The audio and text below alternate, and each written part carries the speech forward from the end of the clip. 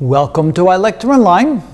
This JEE advanced question has to do with standing waves. We need to know the frequency, we need to know the wavelength, the speed of the wave, and so forth, all associated with the possible answers. Notice they give us 4 possible answers, and any one, as many as all 4, could be correct. Now let's read the problem and see why they gave us those 4 possible answers.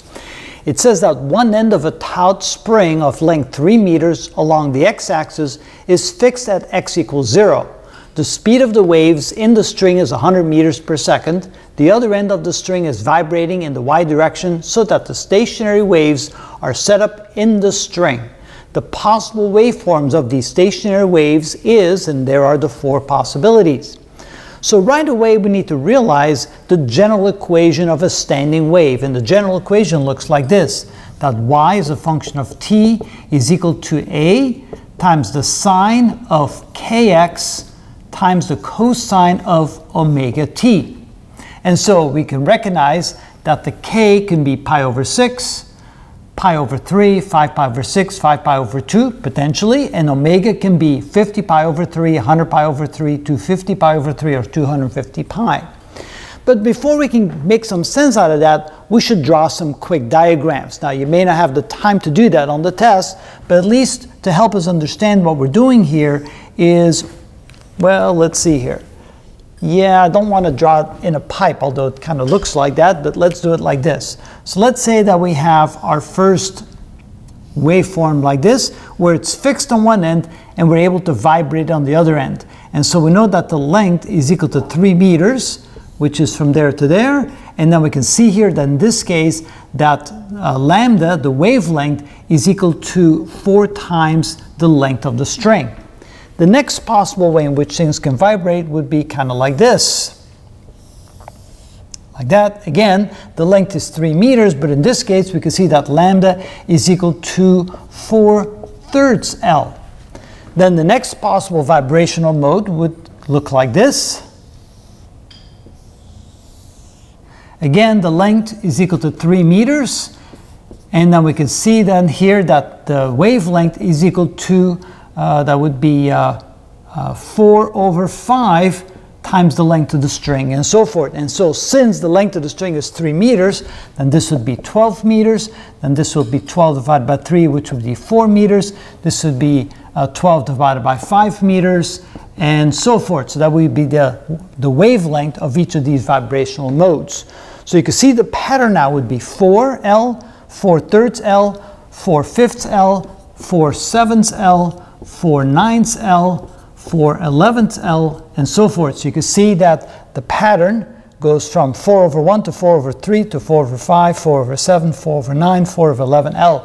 So that's, you can see the pattern of the wavelength as you have more and more vibrational modes. Now that takes care of the K, because notice that K is equal to let's see here, 2 pi over lambda. I had to think about it for a moment, but yeah. So K is equal to 2 pi over lambda, and notice that lambda would be defined by these numbers in the various vibrational modes. Now we need to do the same for omega. Notice that omega is equal to 2 pi f. We also know that the velocity is equal to the frequency times the wavelength, so we can see that the frequency can be written as v over lambda.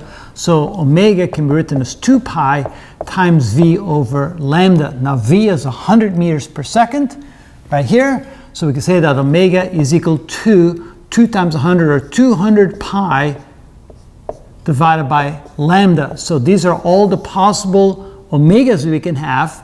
And then here, these are all the possible k's that we can have that then go into the equations right there to see if we can get the correct combinations. So lambda again would be defined by all these various vibrational modes. So we see that lambda can be 4L, lambda can be 4/3 L, can be 4/5 L, can be 4/7 L, 4/9 L, 4/11 L, and so forth. Now what we want to do is set up a table very quick to see which ones are possible. So starting with, so we have K, and the first K is going to be 2 pi divided by lambda, but lambda is going to start with 12. So we have 2 pi divided by 12, which is pi over 6. And notice on the first one we have sine of kx, so pi over 6 is a possible combination, so at least that makes A possible, but we haven't checked the omega yet. All right, so the next one would be k equals 2 pi divided by the next vibrational mode, which is 4/3 L, which is 4. So 2 pi over 4, which is equal to pi over 2. And notice we don't have any pi over 2 there, so we don't have that as a possibility. Pi over 3, yes, but not pi over 2. So in the next vibrational mode would be 2 pi divided by, so the next vibrational mode would be 4/5 L, that would be 12 over 5, so we put a 12 there, over 5, the 5 goes in the numerator, which is 10 pi over 12, which is 5 pi over 6. And notice 5 pi over 6 is right there, that's this combination, so C would be possibility. And then the next one would be k equals 2 pi 5 over 12, 12 over 5, so the 4/3 L, that would be 12 over 7. That would be 12 over 9, 12 over 11, and so forth. So let's go over here. So it would be 2 pi times 7 over 12. So it would be 1/6. That would be equal to 7 pi over 6. And notice we don't have that over there. Okay, so that's not there. How about the next possibility would be 2 pi times 12 over 9. So it would be times 9 over 12, which is equal to 1/6 times 9. That would be 9 pi over 6, which is 3 pi over 2. And notice we don't have that possibility there. The next vibrational mode, k is equal to 2 pi divided by, then now we have 12 over 11, so 12 times 11, so that would be 1/6. That would be equal to 11 pi over 6. We don't have that one either. Now we'll try one more, and so we have k is equal to 2 pi.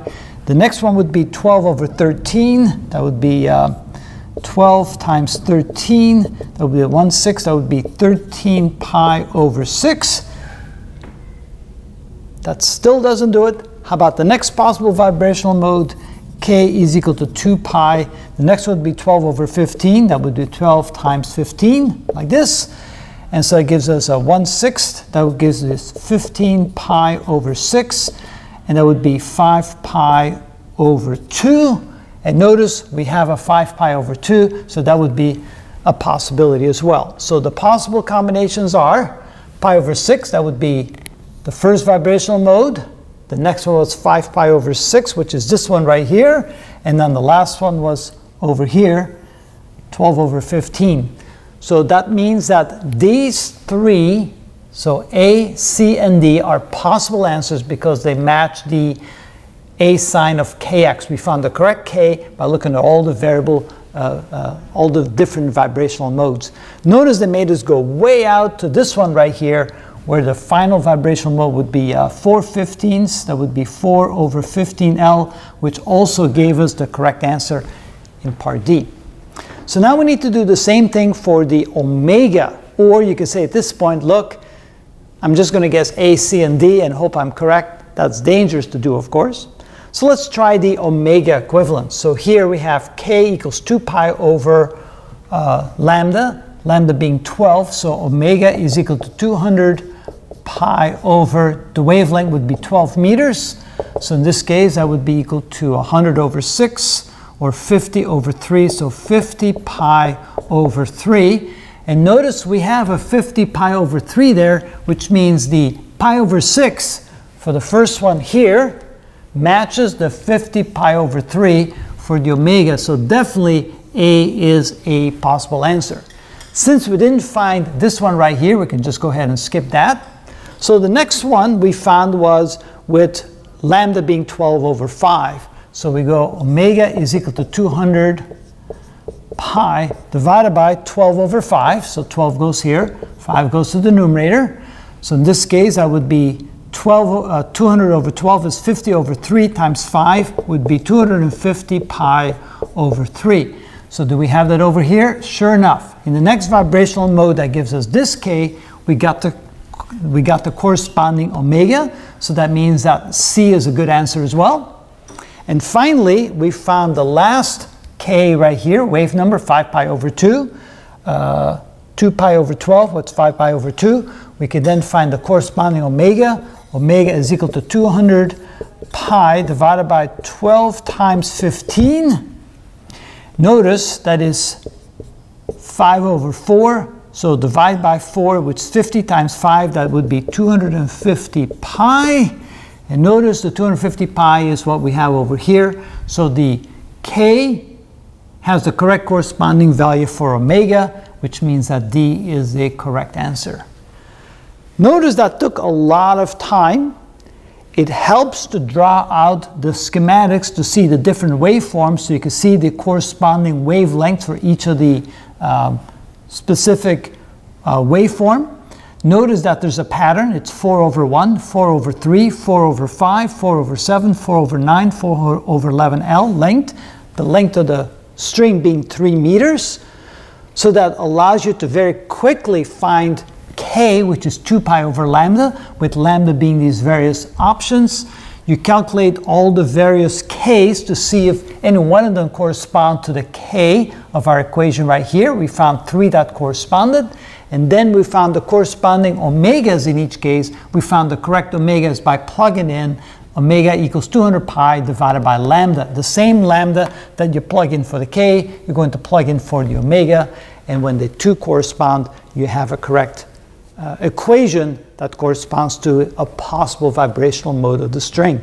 So that's how that's done. Takes a while to go through that. I don't know if you can do this in 3 minutes. You have to work awfully fast to get this one done in 3 minutes. Couldn't you use the K in the, see a pattern in the K? The 5, the 7, the 9, the 11? That is true. So you're definitely correct, and let me circle that. So we have, if you do this, so this could be 2 pi, let's see here. See the pattern. You have 5 pi over 6, 7 pi over 6. So you have 1 pi over 6. So we have 1 pi over 6. The next one is, where's that? 3 pi over 6. The next one. I missed that one, didn't I? Oh, right here, yeah. So this is equal to 3 pi over 6. Then 5 pi over 6, 7 pi over 6, 9 pi. So definitely you can see the pattern. 1, 3, 5, 7, 9, 13 over 6. So that's one way to find those. Faster. Could be a little faster. And then to find, once you find the corresponding K's, it's quicker to find the corresponding omegas. Yeah. Yeah, it's all about seeing that pattern. So seeing that pattern right there, and then you're right, you see this pattern right here, you save some time as well. Very good.